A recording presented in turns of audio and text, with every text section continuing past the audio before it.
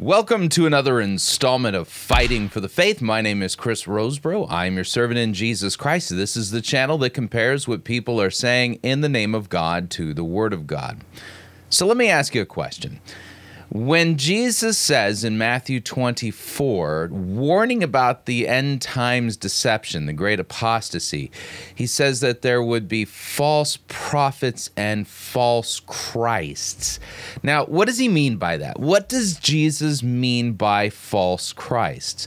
This episode of Fighting for the Faith is going to look into that concept, because if you think it is merely somebody claiming to be Jesus, that's not all that Jesus is warning us about. So, in fact, let's do this. Let me open up my desktop, whirl that up, and head on over to my Bible program, and let's take a look at what Jesus says here. See, talking about the last times. So then if anyone says to you, look, here is the Christ, or there he is, don't believe it. For false Christs and false prophets will arise and perform great signs and wonders, so as to lead astray, if possible, even the elect. See, I've told you beforehand. So when Jesus talks about false Christ, the Greek word here is pseudo-Christoi. Pseudo, like false, and Christoi, Christ. But what does the word Christ mean? Now, obviously, the Bible uses it like a surname for Jesus, Jesus the Christ or Jesus Christ, but Christoi means something, and let me explain to you. It's actually Christos, and we're going to go into the Old Testament and kind of show you where the concept of a Christ comes from, and you're going to be familiar with how the words work. So Psalm 2 is a great place to go, and here's what it says. Why do the nations rage? Why do the peoples plot in vain? The kings of the earth set themselves, and the rulers take counsel together against the Lord and against his anointed, saying, let us burst their bonds apart and cast away their cords from us. So you'll note here, this is a psalm musing, if you would, God wondering why people so vainly, stupidly, take counsel together against the Lord's anointed. Well, the word for anointed here in Psalm 2, verse 2, is the Hebrew word, and you'll be familiar with it, Mashiach. That's where we get the word Messiah from. And note it says against his anointed. And when we look at the Septuagint, this is the Greek translation of the Old Testament, Psalm 2, when we get to that part, it says kata tu Christu autu. Here you see the word Christos, all right, against his anointed Christos. So what is a Christos? A Christos is an anointed one. And so when somebody claims to have a special anointing, they are claiming to be a Christ. Now, that doesn't mean that they're claiming to be the Christ, but when Jesus gives us his warning in Matthew chapter 24, for pseudo-Christoi, false Christs and false prophets will arise, he's warning us against people who are false anointed ones. And so if you don't know that the word Christos means anointed one, and it comes from the Hebrew concept of Mashiach, the anointed one, the Messiah, then when people talk about having special anointings and things like this, you're not going to see them for what they are. Because people claiming these anointings today, and there are plenty of examples of that. I'll give you a couple. One will be a little bit easier for Christians. The other one, challenging. But the idea here is that when you recognize that to claim to have a special anointing makes you a Christos, the question then comes up, are you a true Christ or a false Christ? Now, if you've ever heard the argument, well, Well, because Jesus warned us that there will be false prophets in the last days, this would be a useless, warning if there weren't true prophets also. So let me ask you this. Using that same logic, Jesus warns that in the last days there would be false Christs. Does that mean that there are true Christs running around the church today? You see, using that same logic, this is the logic of Bethel and other places. Well, we have to claim, there's got to be within the church people who are true Christs. No, the logic doesn't work. In fact, anybody claiming to be a Christoi, a Christ, a Christos, or a Mashiach today is a false anointed one. So the question is, what does that mean? So let's do a little bit of work on this. And we're going to start with something I'll consider to be a little less controversial, at least for Christians. Have you ever heard of the Unification Church? And I put church in quotes there. The Moonies. Yeah, the late Reverend Sung Young Moon, who claimed to be the second advent of Jesus Christ. His late wife claimed to be the Holy Spirit incarnate. You familiar with these folks? Well, their daughter is still running around the landscape, and she claims to be the only begotten daughter. Yeah, you just sit there and go, whoa, that's crazy. I agree. But what we're going to do is we're going to watch part of a video, a promotional video for an event from a few years ago. And a so-called Christian pastor is promoting this woman as the mother of peace and the only begotten daughter. And we'll listen to his anointing talk here to see what kind of thing he's teaching. But, since these people are not Christian by any stretch of the imagination, and anybody who claims to be the second advent of Christ, well, that would be Sung Young Moon. He's one of the false Christs who claim to be the Christ, and his wife claiming to be the incarnation of the Holy Spirit. They're a false Christ and a false Holy Spirit. You get the idea. And their daughter now running around the landscape claiming to be the only begotten daughter. She's as phony as a Bill Clinton $3 bill as well. You get the idea. But let's watch a little bit of this promotional video. Who is the mother of peace? Dr. Hak Jam Han Moon, apparently. She's bringing all the people of the world together for peace. Oh, wow. Kind of reminds me of what Jesus said, that in the last days, or Scripture says that they'll be saying, peace, peace, and destruction will come on them suddenly. So Madison Square Garden. And you're going to note here, this is going to look like, like a Hillsong conference. They're packing out the Madison Square Garden. When I arrived, to my astonishment, I was just amazed at the amount of people, the diversity in the room. You can actually feel the love and the peace in the room. You can feel the love and the peace. Can you feel the love? So this was back on July 15, 2017. So, 4 years ago.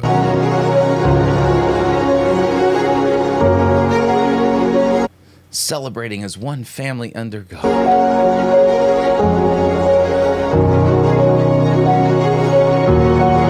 So apparently it was a multicast. Nassau, Los Angeles, Madison Square Gardens, Vegas even. Wow, they stopped their gambling to come together for world peace. And even Washington, D.C. Mother's interpretation. Now, listen to this fellow. Pastor Noel of City of Refuge Church? What's he doing promoting this woman who claims to be the only begotten daughter of God? So listen to his speech. Let's listen carefully to what he says here, because we've heard nonsense like this from many people in the NAR, but in this particular case, they're talking about a woman who is a full-on cult leader. Mother's interpretation of her call. Mother's interpretation of her calling. And there's Sung Young Moon and his daughter. She seems like she's aging to me. It's not within what we call the norm. It's not normal. Her interpretation of her calling, it's not normal. Mother's interpretation of her calling is that she is the only begotten daughter. So her interpretation of her calling is that she is the only begotten daughter. Move over, Jesus. You have a sister now. That's her interpretation of her calling.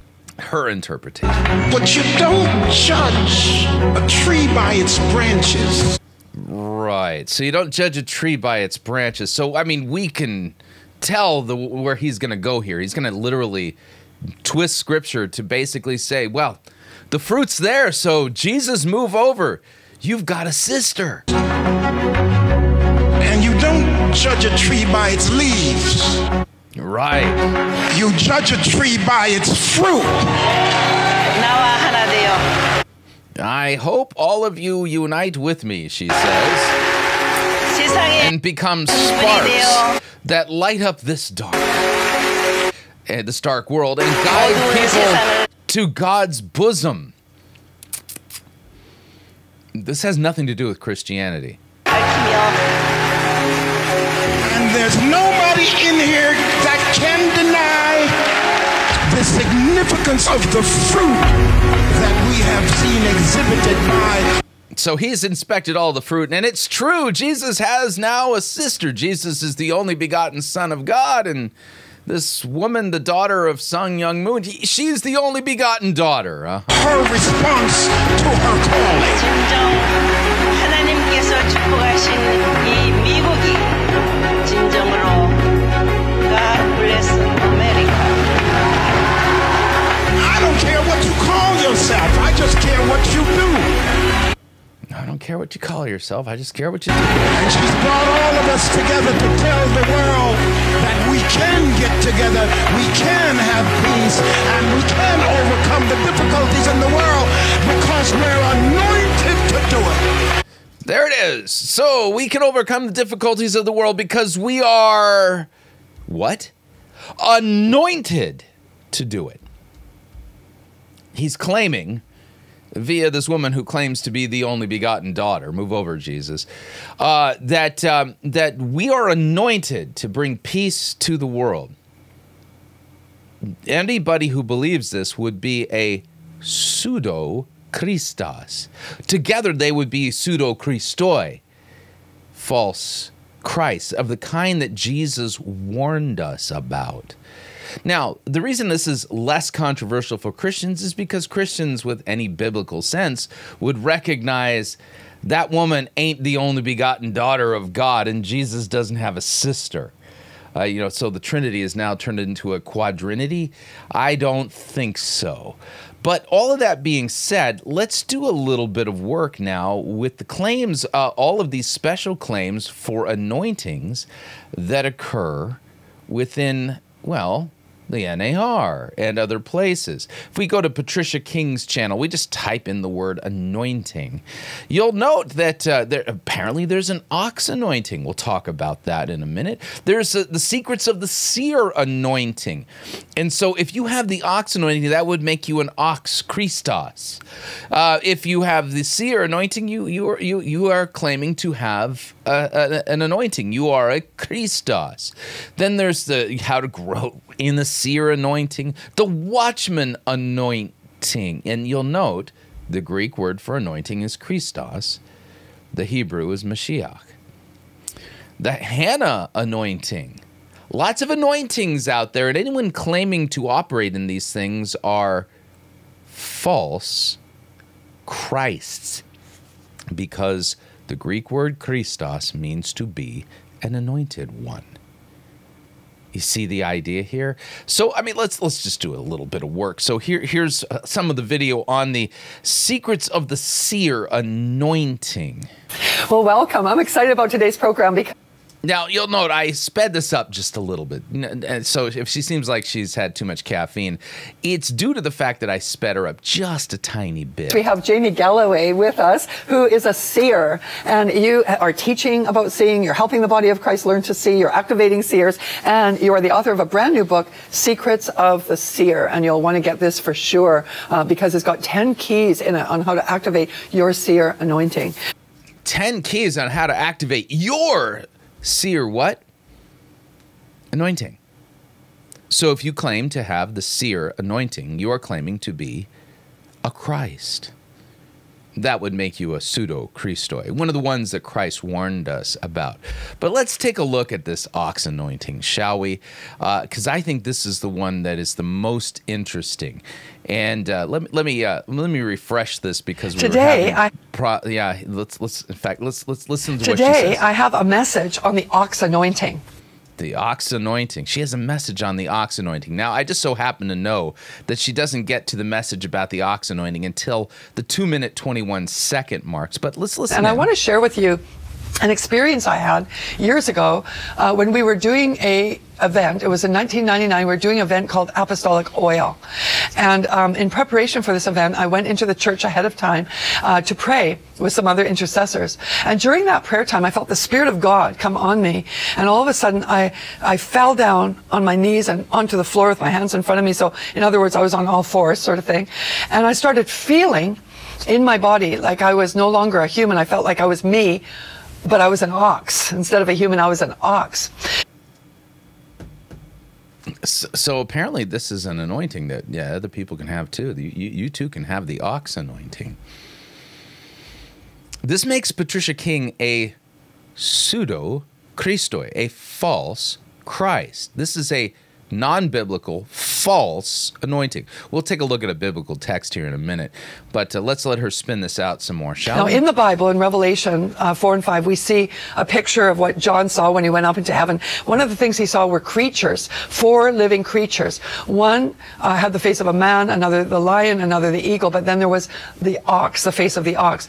And where in Scripture are we led to believe that we can receive an ox anointing just because John saw 4 living creatures, one of them like an ox? These are the 4 presentations of Jesus.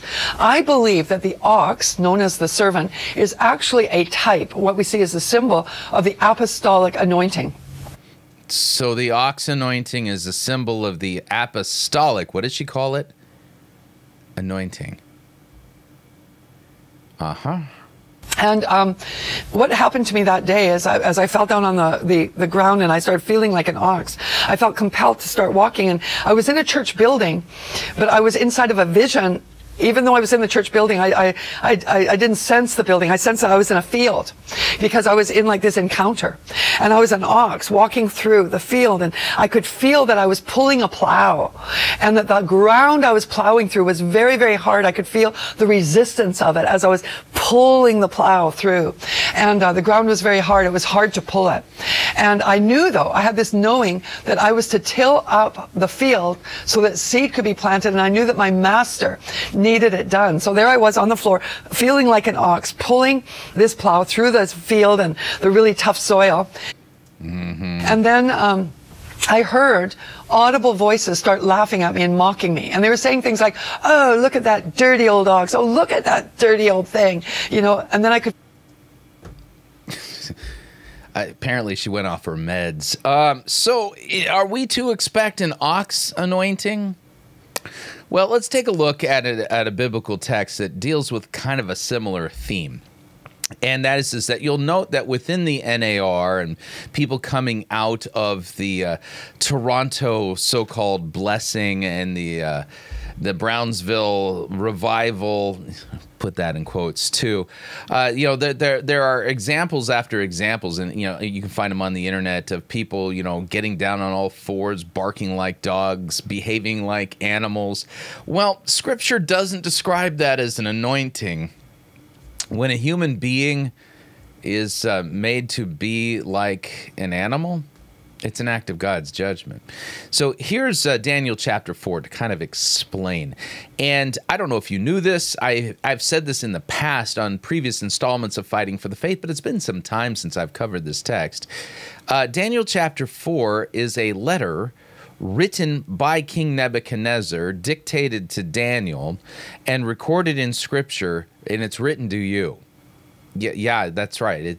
I'm actually looking at your mail here because I can see who it's written to. And so I want you to consider what is said here by King Nebuchadnezzar. King Nebuchadnezzar says, to all peoples, nations, and languages that dwell in the earth. If you are on planet Earth and you are a people living in a nation and you speak a language, this is written to you. And here's what Nebuchadnezzar says to you. Peace be multiplied to you. It has seemed good to me to show the signs and wonders that the Most High God has done for me. How great are his signs, how mighty his wonders. His kingdom is an everlasting kingdom. His dominion endures from generation to generation. I, Nebuchadnezzar, was at ease in my house, prospering in my palace. I saw a dream that made me afraid. As I lay in bed, the fancies and the visions of my head alarmed me. So I made a decree that all the wise men of Babylon should be brought before me, that they might make known to me the interpretation of the dream. Then the magicians, the enchanters, the Chaldeans, the astrologers came in, and I told them the dream, but they could not make known to me its interpretation. At last Daniel came in before me, he who was named Belshazzar after the name of my God, in whom is the spirit of the holy gods. And I told him the dream, saying, O Belshazzar, chief of the magicians, because I know that the spirit of the holy gods is in you, and that no mystery is too difficult for you. Tell me the visions of my dream that I saw in their interpretation. So the visions of my head as I lay in bed were these. I saw, and behold, a tree in the midst of the earth, and its height was great. The tree grew and became strong, and its top reached to heaven, and it was visible to the end of the whole earth. Its leaves were beautiful, its fruit abundant, and in it was food for all. The beasts of the field found shade under it, and the birds of heaven lived in its branches, and all flesh was fed from it. I saw in the visions of my head as I lay in bed, and behold, a watcher, a holy one, came down from heaven.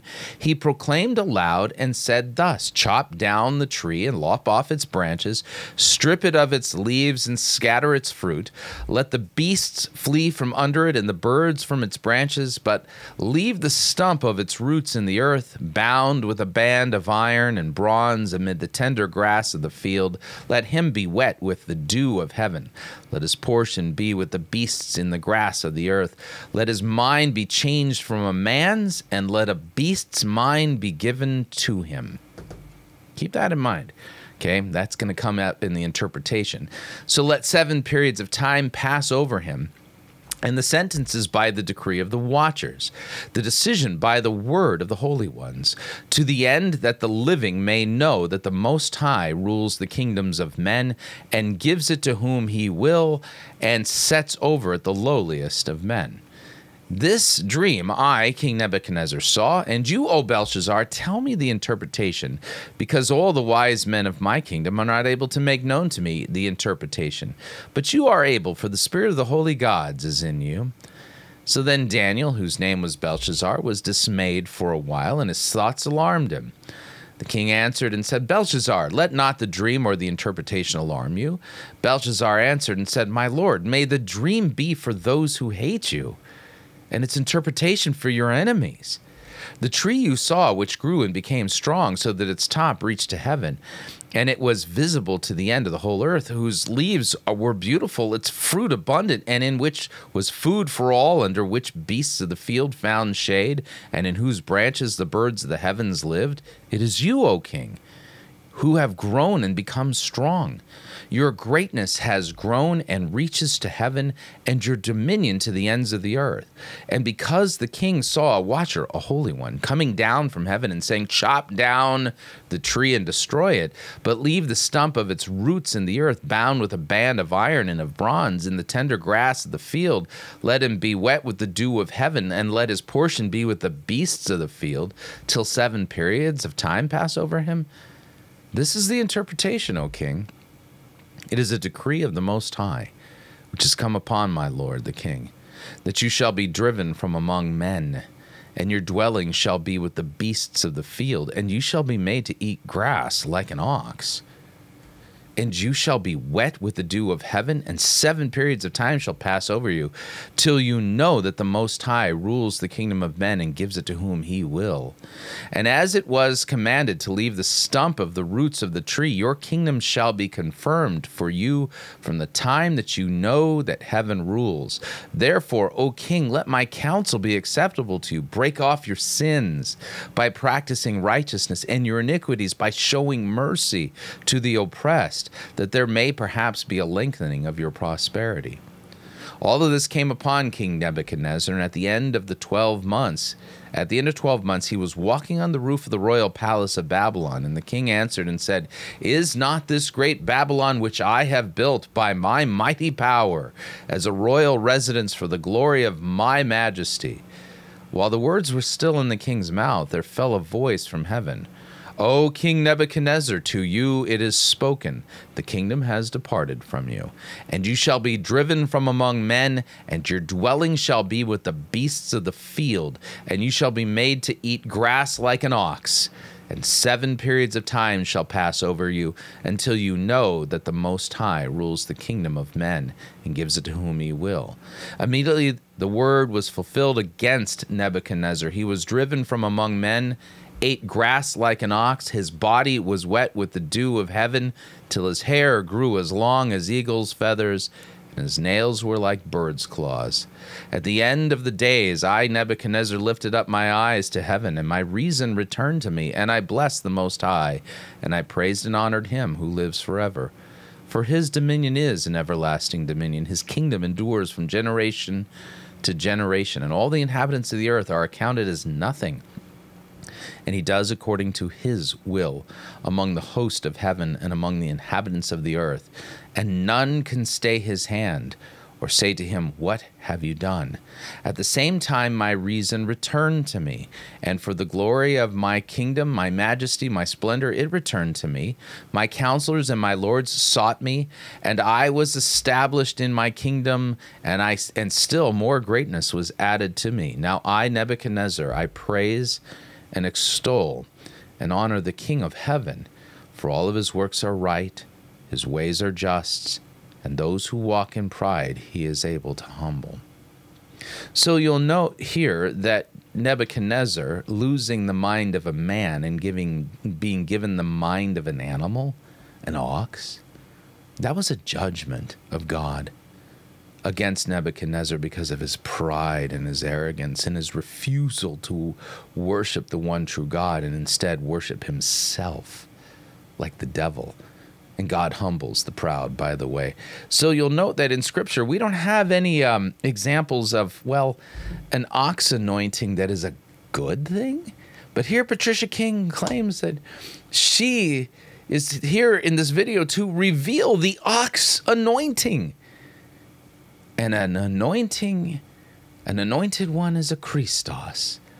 So she has been anointed with a judgment from God, clearly, I think. It kicked me, and I could feel the hit of the kick. I literally felt the hit of it in my side. And they were mocking me, saying, oh yeah, that old stupid old ox. And I remember thinking, of course I'm dirty, I'm dusty, because I'm working in the field for my master.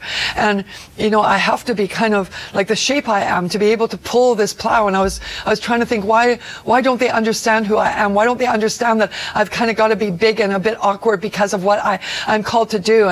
And you know, and I am dusty because I'm out in the field. And, you know, I was trying to reconcile with myself what was going on, but they just kept, you know, mocking and kicking and, you know, persecuting actually.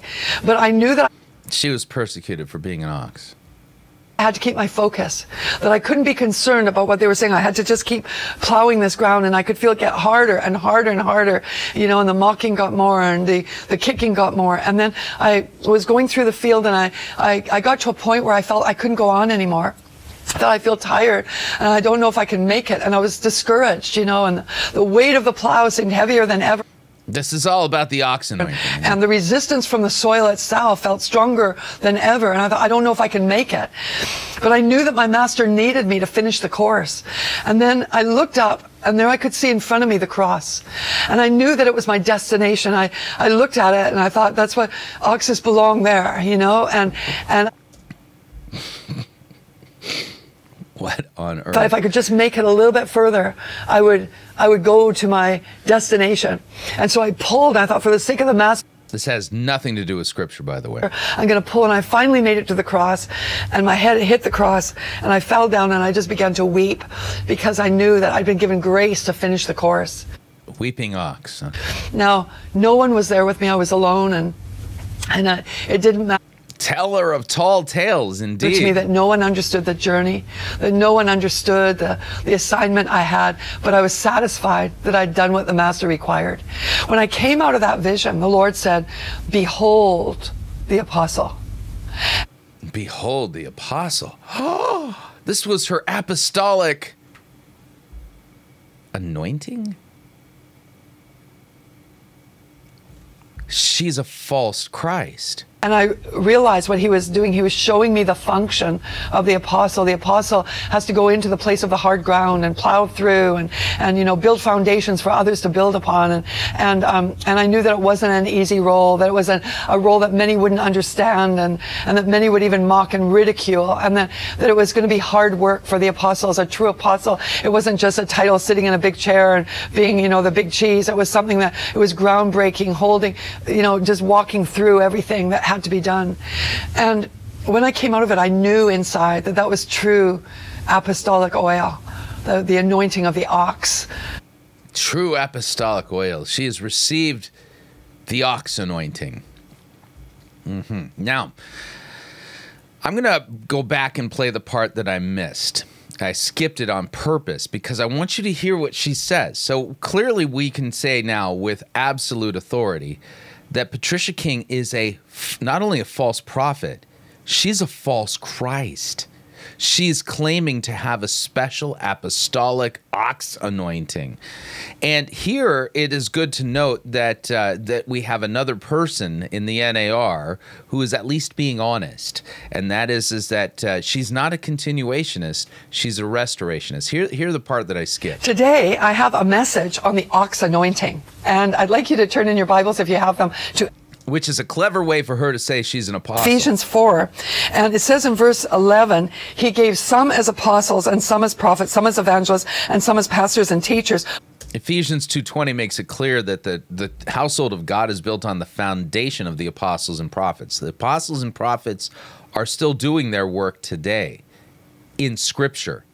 That's where their messages are recorded. For the equipping of the saints, for the work of service, to the building up of the body of Christ, until we all attain to the unity of the faith and of the knowledge of the Son of God, to a mature man, to the measure of the stature which belongs to the fullness of Christ. And so we see here that the fivefold ministry gifts, as listed here, are not only to equip the saints for the work of kingdom ministry, but it's to enable us, all of that together is to enable us to come into the full measure of the stature of Christ. In other words, that we'll look like him, we'll talk like him, we'll walk like him, we'll be like him. So that is the purpose primarily of the fivefold ministry gifts, is to equip us for the ministry so that everyone can come into the fullness of all that Christ is. So I want to talk specifically today about the apostolic anointing. And I know the apostolic anointing, the ox anointing, her claiming that she is, well, she has the special ox apostolic anointing. That makes her a false Christ. The word apostolic and the word apostle is a very big subject these days, and it's actually very controversial. And in church history, we have not actually had, since the book of Acts, we have not actually had in the church the apostles and the prophets holding their office like we have in this hour. Yeah, she's a true, not continuationist, restorationist. She's at least honest. God has restored these ministry gifts to the church, and this. So she's claiming that God has restored the office of apostle, and she, guess what, has received from Jesus the apostolic ox anointing. Is the time when the apostolic ministry is being restored to the church, most definitely. And it is an office so that the whole body can become apostolic. Apostolic means sent one, or the first one in, the ones that go before and build the structures. And so they are if the apostles are the first ones in, Christianity's been around for 2,000 years. Why would we need somebody more to be the first ones in? Doesn't make any sense. So you get the idea here. And the basic premise here, and the basic concept here, is that Jesus warns us. And coming back to our opening text on this in the Gospel of Matthew, chapter 24, verse 24, pseudo-Christoi, false Christ and false prophets will arise in the last days and perform signs and wonders so as to lead astray, if possible, even the elect. Jesus says, see, I've told you beforehand. So when you hear somebody in the NAR, the charismatic movement or the Pentecostal movement, talking about anointings, the seer anointing, the ox anointing, the Hannah anointing, name the anointing, they are claiming to be trafficking in anointings, which means that the people receiving these so-called anointings would be considered Christoi, Christs. That's what a Christ is, an anointed one. In fact, all this talk of anointing that's going on in the NAR and the charismatic movements, it's a fulfillment of Jesus's prophecy that in the days before his return, that there'll be a proliferation of false Christ. So anyone claiming to have an anointing today, claiming to be an anointed one, they are false Christs, especially Patricia King and her ox anointing. I think you get the idea. So hopefully you found this helpful. If so, all the information on how you can share the video is down below in the description. And until next time, may God richly bless you in the grace and mercy won by Jesus Christ and his vicarious death on the cross for all of your sins. Amen.